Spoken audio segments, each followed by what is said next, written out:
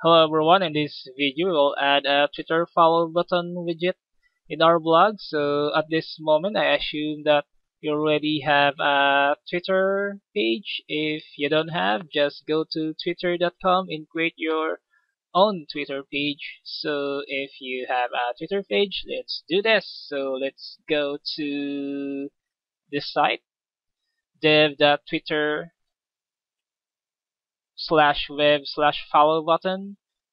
Go to there are a bunch of menu here, so go to follow button generator.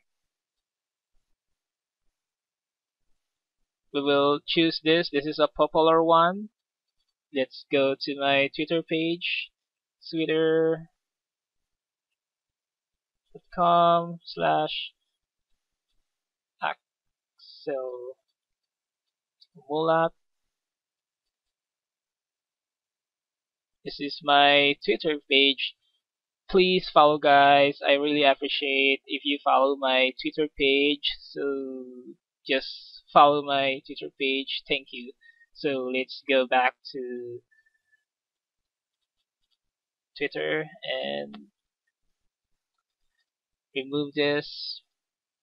So let's copy this code and switch to layout. Add a gadget again, HTML, JavaScript, and paste. We will modify this a little bit, so let's save for now, and let's move this below the Facebook HTML, JavaScript, and save arrangement, and reload this page.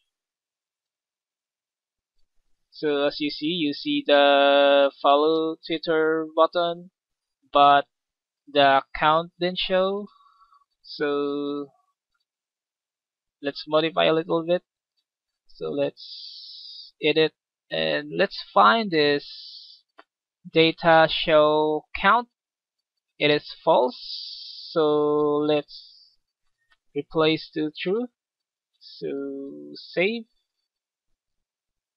Let's go back.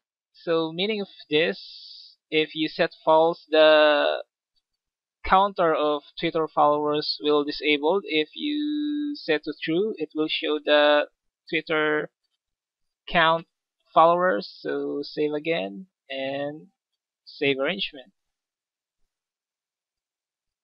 So let's reload again the site. So as you see, guys, there have a counter Twitter followers.